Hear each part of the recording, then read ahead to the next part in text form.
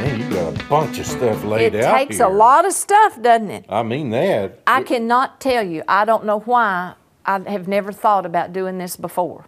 What are you doing? Duck dressing.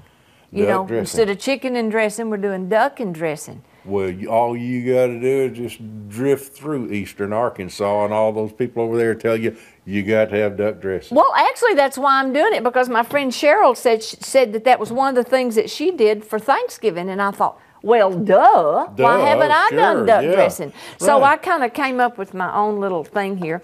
But John, what I've done is I've taken 3 ducks, you know, preferably greenhead, preferably mallards, and you cook them in a big pot of water, and I've put celery and onions and apples and bay leaves and sage, all in there, and you boil them for a couple of hours, you know, just to get that meat tender. Now, don't ever throw that liquid away that you've boiled those in. It's precious. Well, it's broth, and I mean everything I cook like that, whether it's squirrels or anything, I save the broth. I mean, you want to save some of the broth for this because you want to put it, you know, in your dressing. Because this is just regular old cornbread dressing. This is just a pan of cornbread I made, and now I'm crumbling that up. Tell me one thing. Why is duck cornbread so good, duck dressing so good, duck gumbo so good? Is it the strong flavor of the duck, or is it just good and unexplainable? Well, I think it's the uniqueness of the duck, and I think the duck fat, on the duck, it makes a lot of difference. I mean, I'll even tell you this. I've never done it for duck, but when I cook a goose, I save that goose grease and use it in other things. It really has I think waterfowl, the fat on it really has a good flavor, and I think that's what makes it so rich tasting. I've never heard anyone use the term goose grease except in a joke. Well, no, it's the truth. I use goose grease. Okay. I just freeze it and then use it, you know, a little bit of it to flavor this. It has a good flavor. Anyway, I better get to cooking this or you're going to get hungry. So this is a pan of cornbread. Now, I have to tell you a funny story. Okay. My family never liked my dressing. Mother, you know, my mother and my aunt always made the dressing in our family, and then I started making the dressing, and they never liked my dressing because I used stone ground cornmeal. And they don't like that. They used Aunt Jemima cornmeal you know, traditional. And just like Mexican chili powder. Yep. So mine has a lot more body to it. I also used, this is about 6 slices of whole grain bread. Whole grain bread. Yep. And I put that bread in there. Okay. This is unique to me. I've never had Is it? You've never seen dressing made? Oh, we're already beyond my depth. Woohoo! Okay, then this is about 1 big onion that I've chopped up. Okay. Put that in there. Here's a couple of cups or about 3 stalks of celery. You put that in there. 3 hard-boiled eggs. Hey, yeah, all right. Yeah. Oh, your family puts that in your dressing? Yep. Okay. Then an apple chopped up. Never heard of that. Never put an apple? Oh, apple just makes dressing so good. I bet it does. Now, you can do this with a spoon if you're able to. I'm not. I just have to do it like this. All that other stuff that you boil with the duck, is it in this? No, you strain it. Oh, you strain it. Okay. Just like a broth. So you just strain it up. That is a whole pitcher full of duck broth. Uh-huh. Put that, then this is our 3 ducks that we've taken off the bone and just sort of cubed up. And I don't do my pieces real small because when I take a bite of duck, I want to bite a duck. I don't necessarily want it. Yeah. Yeah. Then we're going to put some salt. A lot of pepper. Whoa, a lot of pepper. Yeah, well, you got to have a lot of pepper in dressing. Salt, and I don't put a lot of salt simply because you can always go back and salt it later, but your cornbread's got salt in it and your duck broth's got salt in it. Yeah. About a teaspoon of thyme. Yep, about a teaspoon of thyme. Put that in there. Then you start adding the sage. Okay. You know, that's what this is. And I prefer rub sage. And I like a lot of sage. I like a lot of sage. My dad, he said I like a lot of sage. I like a lot of sage too. Sage in sausage. And me too. Everything. Me too. Everything. I'm with your dad. Yeah. And the only way to know if you have enough sage is you have to mix it up and then you have to taste it. That's the only way you'll ever know. You taste it dry? No, I'm going to add this duck broth. You're going to wet her down. So what you're going to do is just add duck broth, and you're going to add quite a bit because you want it to be really moist, and that cornbread is going, and those breads are going to soak that up. You don't want it to be soupy. No. But you want it to be almost soupy. Yeah, right.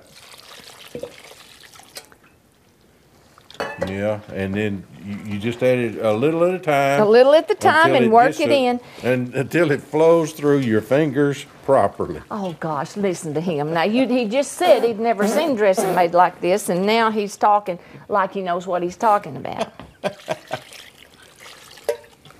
And I'll tell you something else, John. What I like to do is, now, to see, that's just about the right consistency.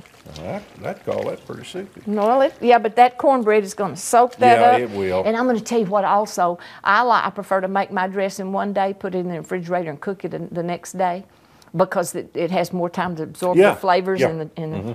So this is the only way you can do it. Won't hurt it. Oop. I believe we got a scald on that. Got the scorch right on it. All right. What I would do... Here's a gold star right on your forehead. Is put this now, we'd put it in a baking dish. I really like to use these little kind of roasters because I can freeze it in that. You can put it in one great big pan. You can put it in 2 medium size or 3 little ones. It depends on if you're feeding a family for the holidays or if you're just going to eat it along. That whole works is not going to fit in that pan. No, this is going to be 2 of these pans or maybe 3. Okay. Anyway, so that's the dressing. But knowing you... Yeah. And knowing how you're just salivating and you're standing over there hungry, I just happen to have some already cooked. Phyllis, I will dance at your next 3 weddings. But you're going to have to wait just a little bit longer because you know what we eat with what I fix with this dressing? What? Cranberry salsa. I've never had that either. That's what we're going to show right here. Cranberry salsa. I've taken a package. It's like a 12-ounce package of cranberries. Isn't that pretty? And fresh cranberries, and about 3/4 cup of sugar, and cook that for about 20 minutes till those mushrooms. It doesn't look like. Does that look like a mushroom? Give me a spoon. I'll check this out. Until those cranberries pop and get done. Cook like that. I take that off the heat. I stir in about a cup of orange marmalade. Really? Yep. And then I just let that sit till it gets cool. Then I add, about a 1/2 cup of green onions, just the white part only. About a 1/2 cup of chopped up celery. My goodness. 1 jalapeno pepper chopped up. Yeah. About a couple of tablespoons of cilantro. Now, for anybody that thinks salsa always tastes like tomatoes, you're just wrong. No, this doesn't taste very tomatoey, John. No, but most of it does. And then when you look, see how pretty that's already getting to be? Yeah. But it's done. I mean, that's all you have to do to that. Oh, really? You're not even going to heat it up anymore? Oh, no. You don't want it. You want it cold or room temperature. Once you get it mixed up, then you're going to squeeze, just about a tablespoon of lime juice over it. Yeah. There it goes. That's the salsa. That's it.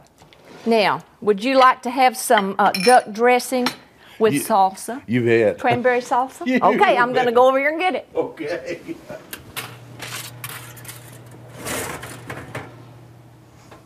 Now, see, this was one of my pans that I made earlier, and then I just freeze it in that. Now, it's a little bit darker than you're used to because it is duck and it's got the duck broth in it. So if we just took that out of the oven.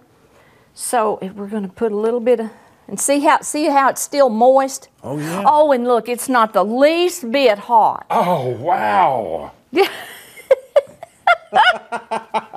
Oh, I'm glad the winter finally got here. Put a little bit of cranberry salsa on here, and you are ready to go. You are ready to taste. Taste this, okay. Yeah. I'm going to just watch you. I don't think I'm even going to recap. Oh, my. There's just so much to it. I'm just going to watch you and see how. Now, remember, it's sagey. Yeah. Oh, boy. I'm so glad he always says that. Oh, boy, howdy. Did you taste the salsa yet? No, not yet. But what are you going to do the rest of that?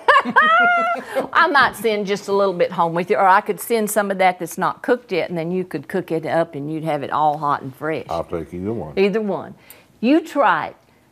Duck dressing, duck and cornbread dressing, and cranberry salsa. And if you don't have duck, you can use turkey, you can use chicken, you can use pheasant, you can use whatever you want to. Isn't that fabulous? That's wilder than the dressing. Anyway, a fun way to do duck and a fun way to do cranberries.